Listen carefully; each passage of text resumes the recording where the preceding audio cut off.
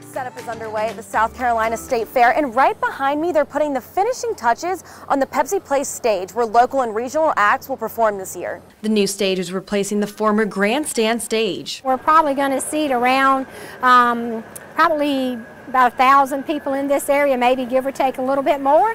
And we're very excited to have this. We're going to have some folks in here like Tokyo Joe. Elvis will be on the grounds one day at the fair.